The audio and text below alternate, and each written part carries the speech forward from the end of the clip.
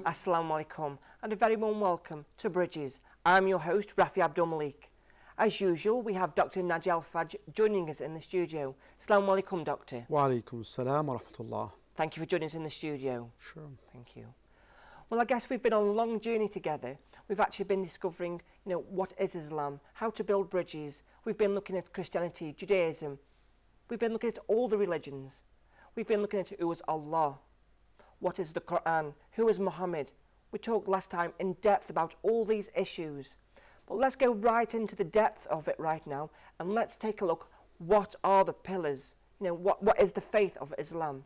Doctor, as last time we were talking about all these issues about Muhammad, who is Muhammad, we figured out everything about Muhammad, the Quran, all the noble things that we have in the Quran, inshallah, God bless everything. However, Doctor, I want to take this time to talk about the pillars of faith.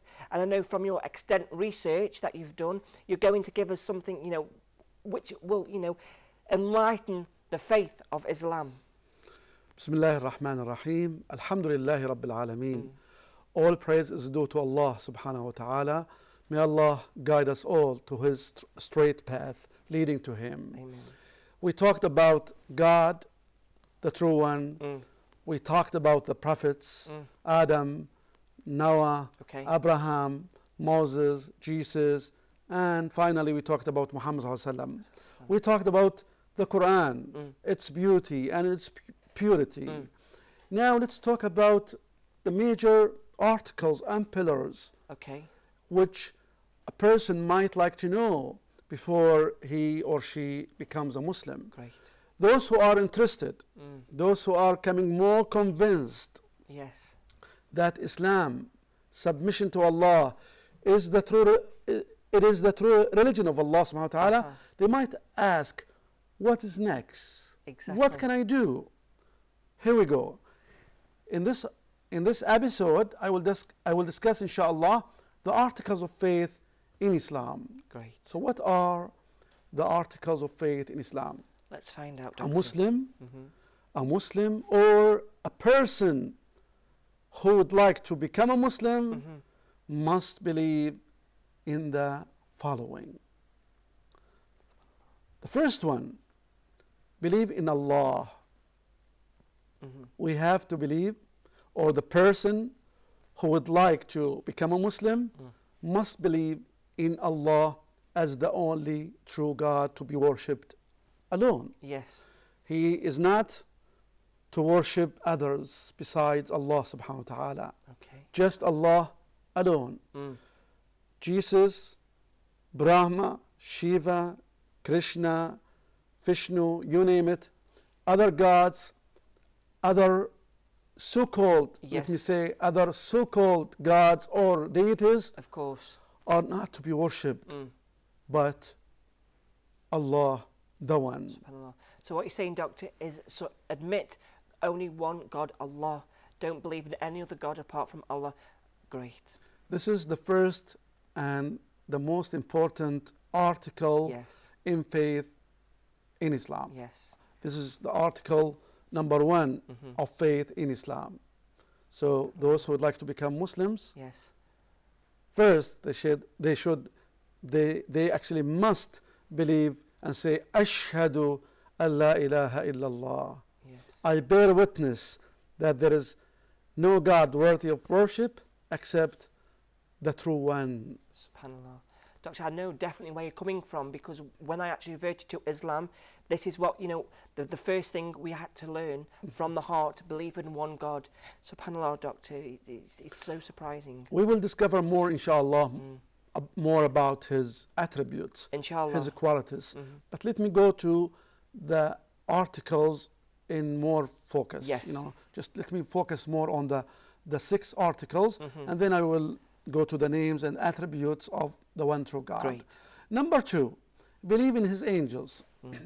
Islamically, we are supposed, we are to believe, we must believe in the angels of God. That Allah, the true one, the creator, created angels to do certain jobs and certain tasks.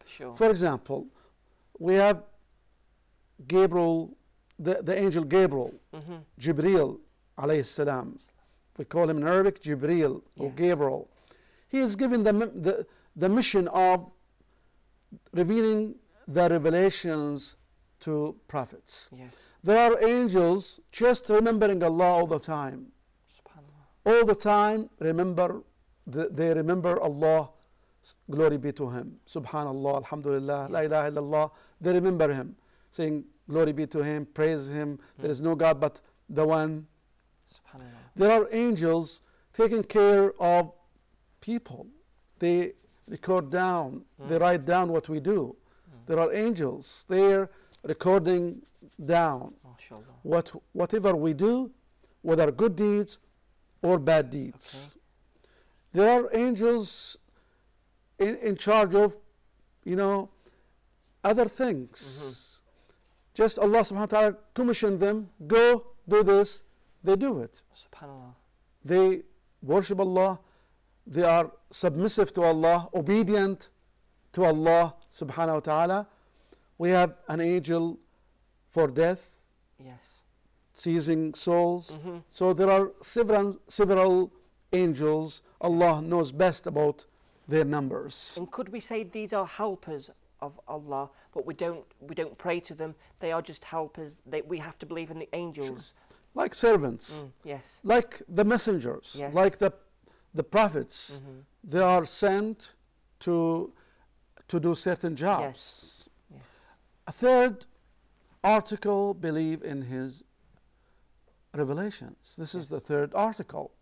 Believe in His revelations. What does that mean? Let's take a look, Doctor. It means that a Muslim must believe in the revelations of God sent to His prophets and messengers. For example, we believe in the revelations given to Abraham. We believe in the revelations given to Moses, called Torah. We believe in the revelations given to Jesus. It's called Injil. And also we believe in the last revelations, the last message given to the Prophet Muhammad ﷺ, which is the Quran, the glorious Quran. However, as the Quran tells us, the Quran clarifies, tells us the whole truth, that some of the revelations which were sent to the other messengers, like Moses and Jesus, they have been distorted, updated. Yes. What they have now, it's not the original text. They are not anymore the original revelation as it was revealed by God to those prophets. And we can trace that if we go to read the Bible. If we study the Bible critically and objectively, you and I and those who are interested in this kind of study, they can find there are many contradictions and many problems here and there. Why? Because man has changed the Word of God. Actually, this is evident in the Bible itself. The Bible says in Jeremiah 8:8, how can you say the word or the law of God was with us? How can you say that the law of God is with us? Nay, behold, the false pen of the scribes have turned it into a lie. In another version it says, dishonest scribes have changed it. This is in the Bible. SubhanAllah. The Bible testifies that it has been changed. Go to Jeremiah 8:8. The Bible or the law, the Word of God, has been changed by dishonest scribes, or the false pen has turned it into a lie. There are many other verses, but this is beyond the scope of this program. For those who are interested, I can send them more information on the errors You know, some of the Jehovah Witnesses, they say that there are 50,000 errors in the Bible. Yes. 50,000 errors in the Bible. So this is their business. Yes. This is not our business, but we have to clarify the truth. Yes, we have to be honest. We believe in the original message. We believe in the original message of the Bible, that which was sent to the prophets themselves. But where is the original text? Yes. Show me please the original text. Of course. You know, according to some scholars in Christianity, they say there are 24,000 copies or manuscripts of the Bible. There are no two of them which are identical. There are no two identical copies. You have, you know, the different Bibles, yes, different versions. King James Version, International Version, Good News Version, you name it. There are many, many. I have good collection of those Bibles I brought with me from the United States. Great, Doctor. The point is, though, people may say to you, okay, Doctor, you're focused upon the Bible. You're saying there's different versions of the Bible. Is there different versions of the Quran? Quran has only one text. It is the original text in Arabic. Anyone can check for himself that this is the original text. And you can find the original text, the Arabic original text, in different places, in different international museums. You find copies of the Quran in Turkey, in other places, in international museums. So, for example, Doctor, if I was to take a Quran that was printed today, I'm reading it, and I discovered a Quran that was, you know, printed in 1700, let's say. It's exactly the same text, not changed at all. It will be the same text without any change. Subhanallah. Subhanallah, Doctor. So what you're actually saying, it never changes. That's fascinating finding. We'll continue on talking about the pillars of faith after the break, Doctor. Well, stay tuned. We're just going to take a quick break. After the break, we'll continue our discussion on the faith of Islam. Assalamu alaikum. Assalamu alaikum, and a very warm welcome back to Bridges. Before the break, we were discussing the pillars of the faith. Let's continue, Doctor. We were talking previously, before the break, about the pillars of faith. We were talking about, you know, believing in God, believing in the angels, and believing in the books. Let's take a look further at the faith. Bismillah. Alhamdulillah. The articles of faith in Islam. So these are the articles of faith. The first is believe in Allah, the true God. So a Muslim or those who would like to become Muslims, they must believe in Allah alone. Number two, we have to believe in His angels. Allah created angels to serve Him and to do certain jobs and functions for Him according to His will. Number three, believe in His revelations. And this is another important article in Islam. We believe in all the revelations sent to the prophets and messengers of Allah. However, we mentioned that we have some reservation on some holy books which have been changed according to the books themselves, which testify that they have been changed by dishonest scribes. So we have to believe in the Quran as the last revelation. The Quran is in Arabic and still as it was, still intact, without any change. Millions of people, millions of Muslims, actually, millions of Muslims memorize the Quran from cover to cover. This is another miracle, that we can find millions who memorize the Quran from cover to cover. By the way, some of them do not speak Arabic.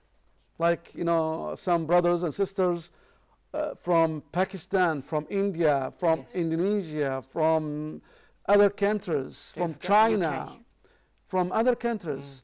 But subhanAllah, Allah gave them the ability and the power to memorize the whole Quran in Arabic from cover to cover, and sometimes even without knowing the meanings of their words, or the words of the Quran, unless they go to the translation in their own mother tongue. Number 4, believe in his messengers. A Muslim or a person who would like to become a Muslim must believe in all the messengers of Allah, including Adam, Noah, Abraham, Moses, John the Baptist, Zechariah, Elijah, Jesus, and finally Muhammad, peace be upon them all. It is an article of faith, thus, that we have no choice. I am a Muslim. Yes. I have to, as a Muslim, I have to believe in Moses. Okay. I have to believe in Jesus as a prophet, as a messenger. We do not hate them. Of course. We do not say, no, I don't like Jesus, or I don't like Moses. On the contrary, of course, it is an article of faith to believe in all God's prophets and messengers. But they have, and we have, to believe in the last prophet, the last messenger. Who is he? Muhammad sallallahu alayhi wasallam. He is the last messenger. Number 5, believe in the last day. We can learn from this article that this life is not the end of the story. It is just a short, temporary life for testing us, testing our faith and our deeds. Are we following the good, straightforward faith, the correct faith, or other dogmas or teachings? Do we do good deeds or bad deeds? Those who go on the straight path, obeying God, following his commandments, they will go to paradise, Jannah, eternal life. On the other hand, those who deny Allah, they reject his word, refuse to apply or to do his will, they will go to the other side, the hellfire. May God save us all from the hellfire. Inshallah.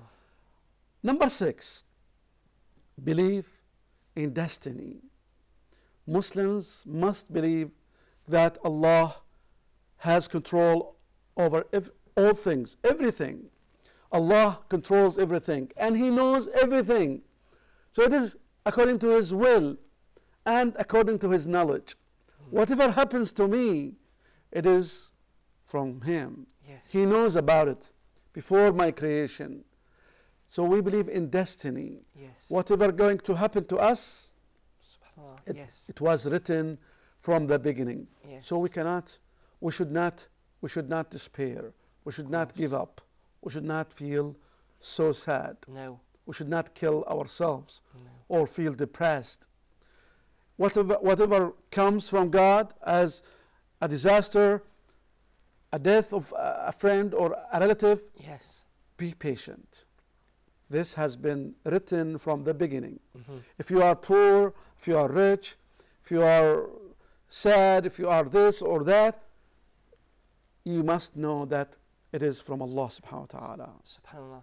Doctor, you're really touching upon crucial points there. Personally to me, this statement we've talking about the pillars of faith has opened my heart, certainly, because these are the things that I learned. Allah knows your destiny already. I was destined to be a Muslim.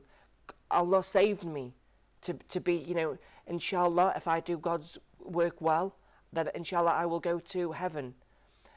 Doctor, the thing that I want to stress upon, the things about being sad, is from Allah. If, we have a family death, you say, alhamdulillah, alhamdulillah, be patient, like you said, and I can certainly agree with you, because I've lived in both the West and I'm living in the East right now, and every day I say alhamdulillah because I'm a Muslim. Great, alhamdulillah. This is through the will of Allah subhanahu wa ta'ala. He chose us. He chooses whom he likes. If he likes one person or one you know, brother or sister, I say, you, brother, you, sister, you come. Allah loves you. Allah chooses you to go and believe in Him. How, you know, there are millions of people who are lost, who are going astray, knowing nothing about the one true God. Let me please go to the first article with more details. Okay, great. Because it is number one, it's so important. Yes. Believe in Allah. Muslims, or those who like to become Muslims, we have to believe in Allah. Who is Allah? Let's know more about Allah subhanahu wa ta'ala. So Allah has names and attributes, other names, reflecting other, you know, qualities concerning Him. He is subhanahu wa ta'ala Allah. This is His proper name, His special name, Allah subhanahu wa ta'ala. I mentioned this before, that even Jesus, in Hebrew they use Elohim, Alleluia, Eli, Eli, Eli, Eli. We can trace this in the Bible too. Hebrew and Arabic use similar terms or words to refer to the true God, Allah subhanahu wa ta'ala. Jewish and Christian Arabs use Allah too. Yes. In Egypt, in Lebanon, in other countries, in Jordan, everywhere. I mean, Arabs everywhere use Allah to refer to the true God. How about another beautiful attribute, great quality? He's the most merciful. Allah is the most merciful. Ar-Rahim, subhanahu wa ta'ala. Ar-Rahman Ar-Rahim. He is the compassionate. He is so compassionate. Yes. So if we make mistakes, don't worry. Just repent. Yes. Go back. Go back to Him. He is the compassionate. He is the one and only, subhanahu wa ta'ala. Allah is the sovereign. He is the sovereign. He controls everything. He is the King of kings. Allah is the sublime holy. He is the ultimate holy. Allah, He's Allah, the Almighty. Allah is the Almighty. The Creator. God is the Creator of all. Allah is the Maker. He is the one who made us all. Magnificent. Allah is the Shaper. He is the Shaper of all things. Allah subhanahu wa ta'ala is the Judge. He is the ultimate Judge. Allah is the Just. He is so just. Allah, the true God, is the all-knowing. And He is the all-hearing. He is the all-seeing, subhanahu wa ta'ala. Glory be to Him. He is the all-aware. And we have to be aware that Allah is aware about what we are doing. Whatever or anything that we do, we have to be aware that Allah is all-knowing and all-seeing. At the end, I would like to conclude with this beautiful attribute. He is the all-forgiving. He forgives all sins. He forgives all sins. If we go back to Him, if we repent, we say, Astaghfirullah, Astaghfirullah, I seek your forgiveness. Oh God, forgive me. Allah will forgive all our sins. Alhamdulillah, alhamdulillah. Thank you very much, Doctor. That's all we have time for right now. I hope to see you next time on Bridges. Well, thanks for watching, the viewers. Let's take care. Until next time, Assalamu alaikum.